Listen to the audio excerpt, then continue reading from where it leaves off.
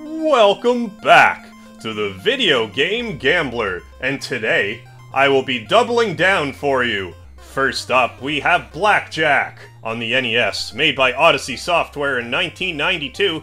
This Blackjack game, in fact, came out after the Super Nintendo, so this ought to be the best Blackjack experience that you can find on the NES. So without much further ado, one card deck, may as well let the table limit be 1,000. One controller. It's good that it's two-player. That's a huge bonus. I don't think I've seen any other two-player Blackjack games on the NES.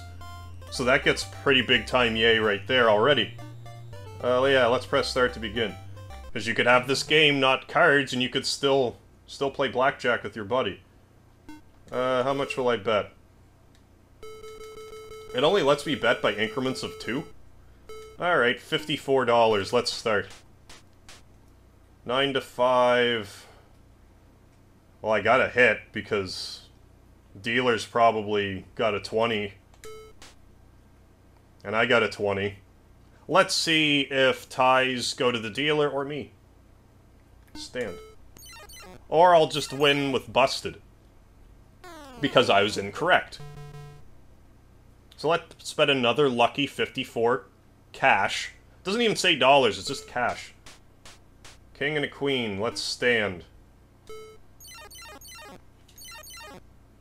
Alright, so I won again.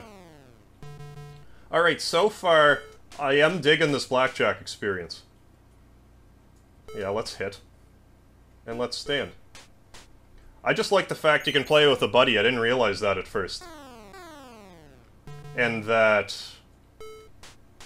You know, there are a lot of different... Hey, and I got a Blackjack, look at that.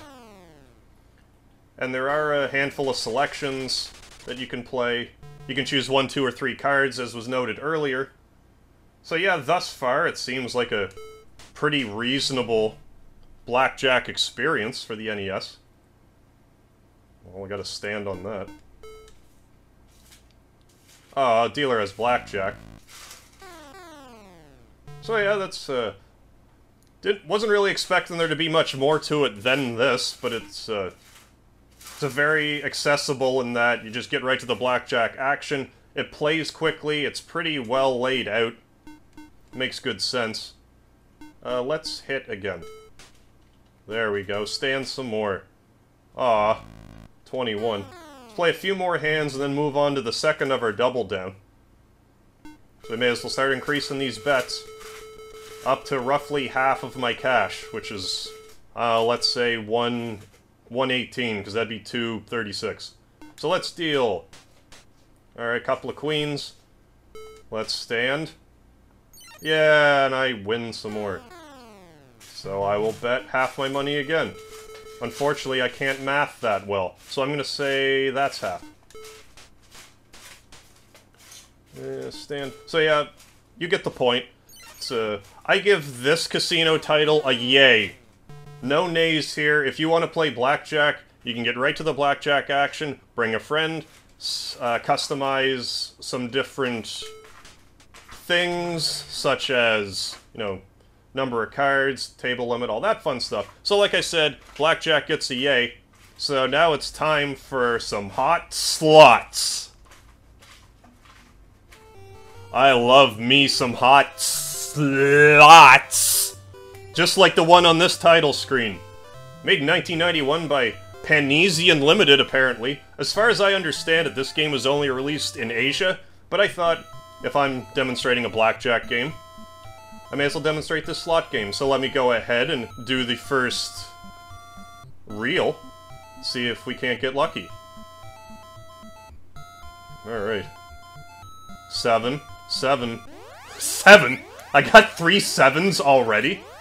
I spin once, and I get 3 7s, can you believe this? Well, you shouldn't, because it actually was the demo at the start. But I wanted to do that for you, because I went into this going, maybe I should play it a little bit, see what it's like, and while I was trying to figure out how to actually control the slots, that 777 thing happened, and I'm scrolling around for like a half hour going, how do I rewind this? I need to show everybody. Then I realized it was just like a demonstration, so... Joke's on me, but I thought I'd pass it along. So, as much as I like my hot slots, I don't mind myself a juicy fruit every now and again. So let's dive into some juicy fruits. This is gonna move you. So let's exchange the medallions into cash. May as well exchange them all. Why $450? That's a very specific number. It's not as specific as it could have been. But yep, this is some slots. And again, this is another slots that I don't quite agree with because you have to stop the machine, which makes it more like a game. So as far as it being like a slot game, it's actually a game rather than just being like straight up slots. But that takes away from a bit of the casino experience. Let's see if I can't skill some jackpots. Ah, so close. So let's do one more round on this slot, and then I'll check you the other slots. Hey, I won a couple of bucks. So how do I go back? Select, probably? Alright. Well, we may as well do the regular cutie bunny one. Only this time we won't get 777. Although if I do, it'll tickle my fancy. Oh, it doesn't even... It looked like I could have stopped it. I probably can, I just don't understand how it stops. So let's do 3 runs of slots. At the casinos, I like to play the odd bit of slots. I don't really play casino blackjack, but I used to play a lot of just regular blackjack with my father growing up. Just like, I was like 8, like he was just teaching me card games, poker, crazy eights, blackjack, stuff like that. Let's do one more. But I will put, say, a 20 sheet into a slot machine, but I make sure that there's some sort of bonus game, and I bet the absolute least that I can. Because I find if I can get a bonus game to activate, I'll at least walk away from the slot machine with something, rather than nothing at all. Other than my wallet being lighter. On that note, I actually don't carry a lighter. I don't carry a lighter either.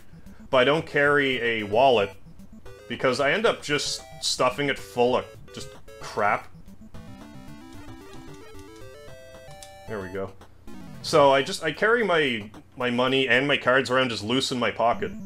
And it makes some people just pretty much break out into a cold sweat. Like, how do you not lose anything? It's like, this is the only way I don't lose anything. Someone I worked with was like, could you at least try a plastic bag? So they gave me one, and I'm like, sure, I'll try a plastic bag, just why not? I did it for one day, I'm like, no, this completely defeats the purpose of having my cards free. Not only that, it's not as bulky in my pocket. It's kind of off topic for slots, but what did I just win there? I don't think it even says what the prizes are. Oh, I got a diagonal, like, jackpot almost. I almost got, like, a good jackpot there. But what was my point even bringing that up about my wallet? Did I have a point? Probably not. Let's play more slots. Oh yeah, because my wallet is lighter. But one time I played a Jeopardy slot machine, put $20 in, won $80. So I was like, hey, free buffet. So I went down to the buffet, ate myself a little bit of a buffet. Nothing quite like a free buffet. Oh, I almost got 3 Liberty Bells, even though I did the 1 medal. But yeah, this is hot slots. You can see why it wasn't released here.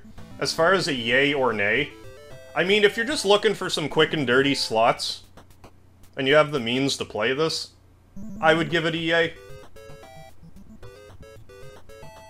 But other than that, as a game, I would give it a nay. Actually, I forgot, because the slots, it seems somewhat skill-based. So I stricken my yay from the record, and I will give it a nay. Because of the select-a-slots, even though it makes for a better game. But it does get a yay for making me think that I got 3 7s first try. Because I must say, that's quite invigorating, even when you're not actually winning money. Come on, stars. I'd like to end with 3 stars. So close. But no 3 stars for me. But that was my double down today, showing you the blackjack and the hot slots. I don't know how much more NES I'm gonna be able to gamble for a while, so I might upgrade to a stronger system. I may downgrade. I'm gonna go all over the place. I want to find all of the casino and gambling games slash mini-games that I can get my filthy mitts on. So in any case, thank you very much for joining me today for another edition of the Video Game Gambler. Join me next time for another video game gambling experience, and I still go by MegaHarv.